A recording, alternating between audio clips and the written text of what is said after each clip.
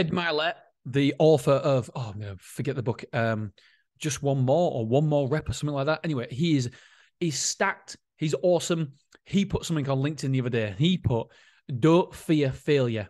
Fear being in the exact same place next year as you are today. Fuck, that's good. And he put unknown source. So don't fear failure. Fail. What? Fail? This is a fail. Don't fear. Shit. Don't fear failure.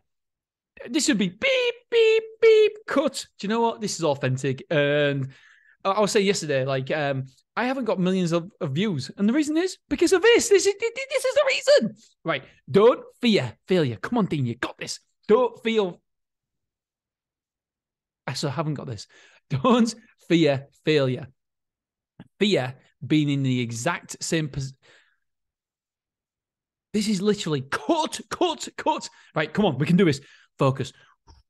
Come on. I don't care. The biggest word, he's got 5 letters in it. And it hasn't. It's got 7. Well, I suppose there's a reason. Right, don't fear failure. Fear being in the exact same place next year as you are today. Do you know what? Forget my mumbling and bumbling around. That is so true, guys. Let's not fear failure. We want to grow. Do you know what the scary thing is? When I look back at who I was 10 years ago, I wince.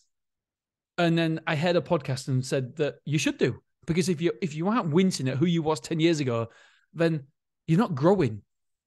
You are not changing. And that is what life's all about. We are educating ourselves. We are growing. We are learning, or it should be. And so hopefully in 10 years, I'm going to look back on this podcast and think, what the fuck were you saying? Oh my God. Especially this one. This one, I'm going to be like, oh no.